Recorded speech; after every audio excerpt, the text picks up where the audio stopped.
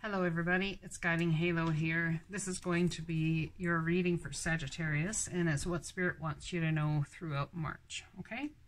So let's see what's happening, what's going on. First card in the middle here, which your reading centers around, is your soul name. Card number 1. So let's read that.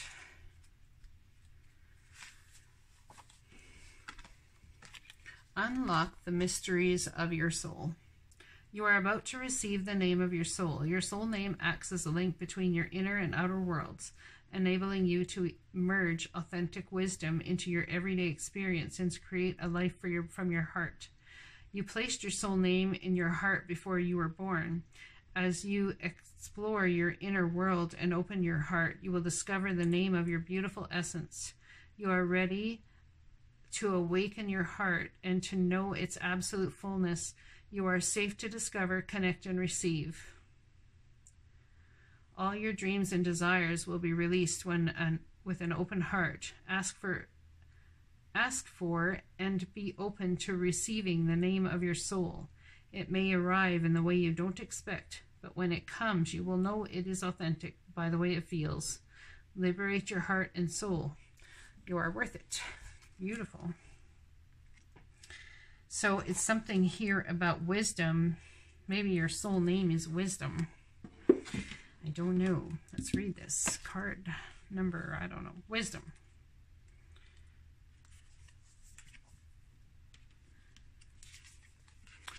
Beautiful card. Look at that. A mermaid in the ocean. Depths of the sea. The surface of the sea can be choppy and turbulent, but when we sink down into the depths, our surroundings are completely different. Often there is a stillness below. In other cases, the surface of the sea might be placid. Yet down in the liquid blue are a myriad of creatures and a variety of seaweeds. A vast community of creatures is eating, mating, giving birth, and dying. What we see on the sea's surface has very little to do with what is occurring now. The sacred landscape wants you to know things are not as they seem. Look beneath the surface in your life. For example, you might feel that you are making progress on a particular project, yet beneath the surface, things are not happening. I'm sorry, you may feel like you're not making progress, on a particular project, yet beneath the surface, things are happening. Or you might be going through a stormy cycle. This card is letting you know that even though the surface of your life might be a bit rocky or wobbly, in a deeper place, all is well, and serenity and peace are emerging. Things that may seem challenging will later be revealed to have been beneficial. So it's about using your wisdom in a way to understand that if things are chaotic in the up here, right in your face way, then chances are things are going well beneath the surface.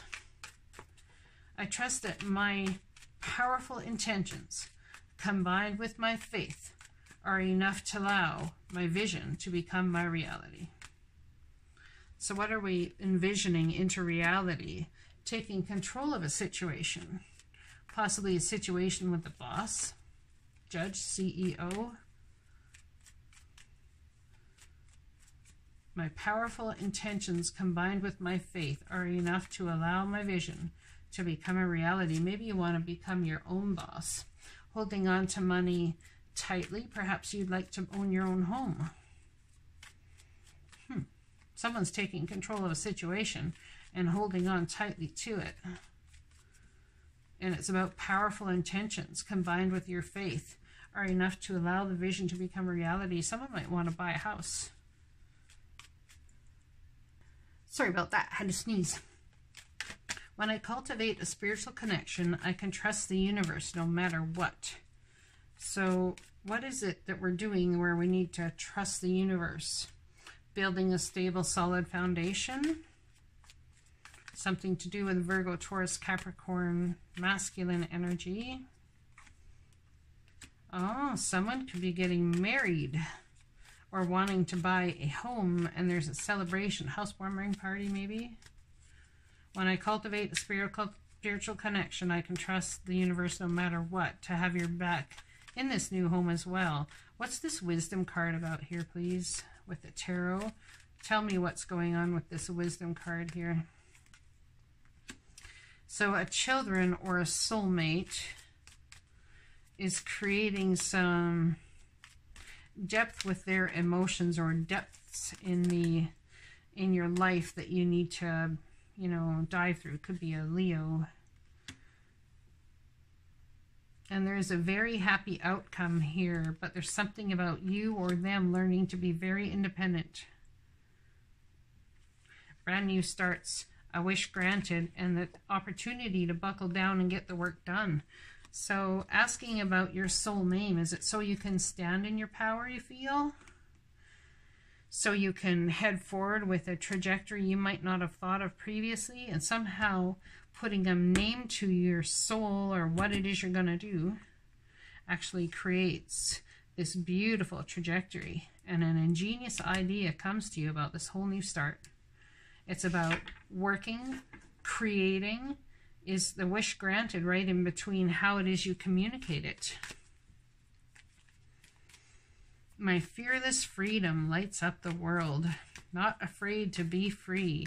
Perhaps the challenging information is that in order to do this, you might not be able to be as free.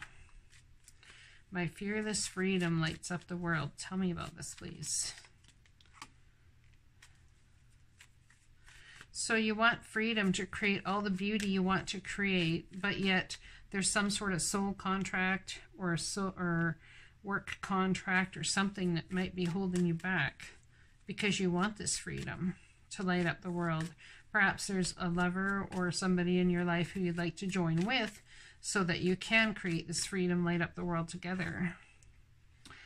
Well, the divine might be taking you on that trajectory, because it seems to me they're making a decision about that. Something you thought was dead and gone in your world may be coming back for a revisit. Perhaps your fearless freedom that you now have is drawing this person's energy back, not to have a relationship with you, but to get some energy from you to feel like, wow, you're lighting up the world. How are you doing this? Thank you, universe, for helping me see beyond the limits of fear. Thank you for expanding my perceptions so that I can see what is of the highest good. Yeah, trying to balance emotional turmoil with money. And this whole heart chakra thing is being missed in the process. It's divinely guided, you do. That's why we've got the infinity symbol here, but someone's juggling a lot. The divine's keeping everything going together here nonetheless, but boy, do you have a lot going on.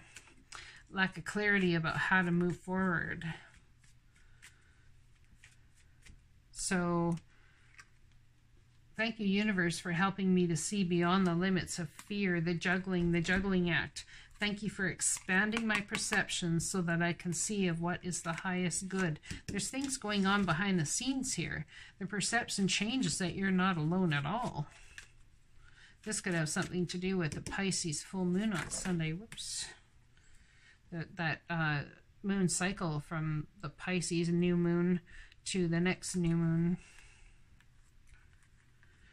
I believe it'll be in Aries. Rest, relaxation, meditation, coming together with a kindred spirit, someone you want to work with, or a love. And it's divinely guided that you have patience and temperance and faith and work with the divine on bringing this about. This is a beautiful reading. New start, stable home environment, the Sun card, divine changing your trajectory that brings you a love or a kindred spirit to work with. Wow, guys, this is a beautiful reading. The Sun card centered right on top of wisdom. Or was it, what was it?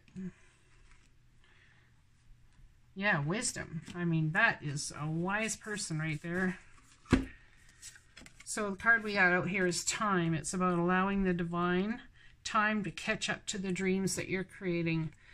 You are a ray of light beyond time and space. When you choose to focus your attention upon the earth plane, you create a physical body to experience manifestation. Time is a way to measure manifestations, so you can fully appreciate the experience of the physical. In oneness, you are a ray of light. Awaken to your fullness, no longer limited by the perception that you are in dense form only.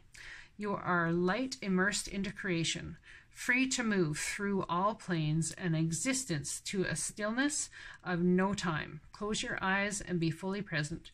Feed yourself in no time. Feel yourself in no time. One moment flowing to the next, a chain, a link that contains all you need to move you to the next moment. Time becomes flexible. It pulses, collapses, and expands, and all occurs simultaneously. In this elastic state, new concept ideas, inventions. I just had the idea that time itself breathes. Isn't that interesting? Open your heart and feel. From this moment, no longer will you make fear. Instead, you will make love, and time will incrementally show you the manifestations of that love. That is so beautiful. Even time breathes, like just how they say it pulses, collapses, and expands, and all occurs simultaneously, just like, you know, we do, just like breathing, our bodies, everything.